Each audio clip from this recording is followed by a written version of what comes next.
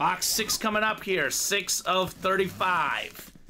This one feels quite a bit heavier, Steven, in the holiday full size.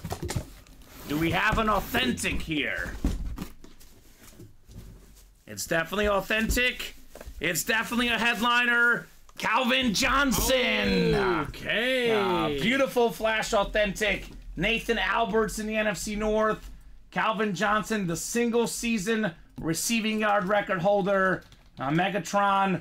We were all convinced Tyreek Hill was going to break his record, but the Cheetah's been hurt lately. I'm not sure anymore, Steven. Yeah, I'm not not sure. An absolute beast. You'll hear me say this all the time. For me, if I was picking a receiver for one game, one season, Steven, I'm thinking Randy Moss first and Calvin Johnson second. I mean, he is one of the best physically gifted all time speaking, and just in general all time. He caught for nearly 2,000 yards. It was insane. That's nuts. It's a nuts year. So 1,964 receiving yards. That is the most ever in a season. Had 122 catches that year as well. The great Megatron. Nice, says Nathan Alberts. Sick flash authentic. This is the best hit of the show so far, Steven. Yes, absolutely. I mean, Diggs, Bettis are great. Prescott, but Calvin Johnson is my favorite hit.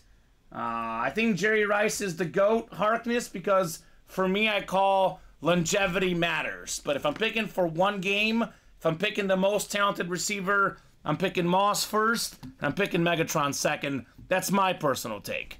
I can definitely debate for Jerry Rice. If you pick Jerry Rice, you're all right? You pick Larry Fitzgerald, you pick Terrell Owens, all these guys are legends. But for me, Steven, for one game, this is my number 2 guy. I'm picking Megatron.